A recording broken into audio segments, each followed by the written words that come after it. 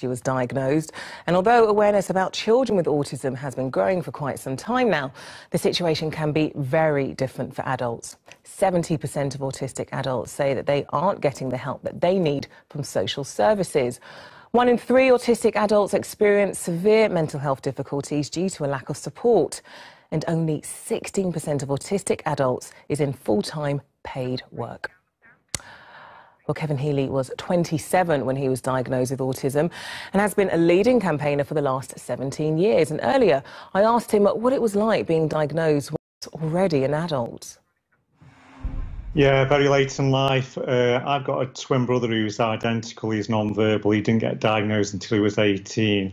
I got diagnosed at the age of 27, and I'm now 44. So it was a very long process and very difficult to get diagnosed. I had to go down to Cambridge to see Professor Simon Baron-Cohen to get my diagnosis. So it's very difficult for children to get diagnosed. I always believe in early intervention. It's so crucial.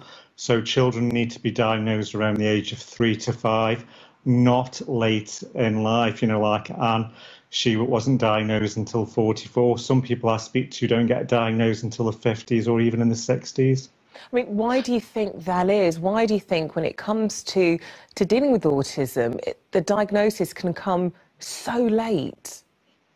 I think it's a number of things. I think it's lack of understanding, lack of awareness. I think if you're in the right key set where professionals can see that there's something wrong, then, you know, they can do that key steps to get that diagnosis in a lot quicker. As we see throughout the UK at the moment, people are waiting from, you know, minimum 12 months, even 2 to 3 years before they even get that diagnosis. You know, some people, it can take so long, and then it can have a number of effects, not just on the individual, even on family members as well. So I think it's so important to get that early diagnosis. I mean, talking to you, Kevin, I mean, if I can say this, I don't see any telltale signs, if I can call it that. But when it comes to your autism, just how are you autistic? Yeah, and that's quite an interesting question, because when people say they can speak articulate and they can make eye contact, that you may not be on the autistic spectrum. That's, you know, a lot of people do say that, but for me, my autism affects me in many different ways. Sensory issues, being understood. Sometimes somebody can say something to me and I can't interpret that information. So for people being on the spectrum, everybody's unique. And if we look at Anne Egerty, who's in the jungle at the moment now, she's very, what I call savant. I'm not savant, so she's got a brain which can hold massive amount of information and very, very highly intelligent, like genius level. I'm not genius level, unfortunately, but you know, autism affects also many people in many different ways. So not one person with autism is exactly the same.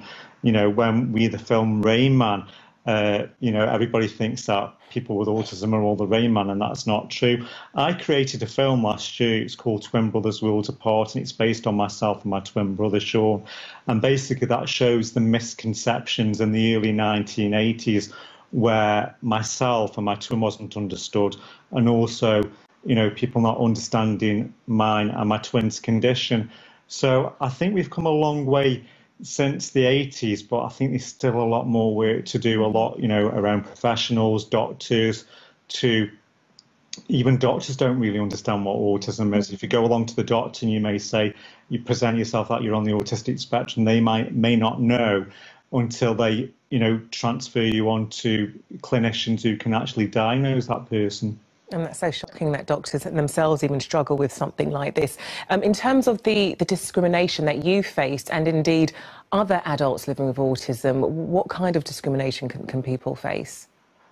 They can come into a number of categories, such as bullying, hate crime offences. I was picked on, I was bullied when I was at school, and even into, you know, middle adulthood, late adulthood, I was bullied on social media, online.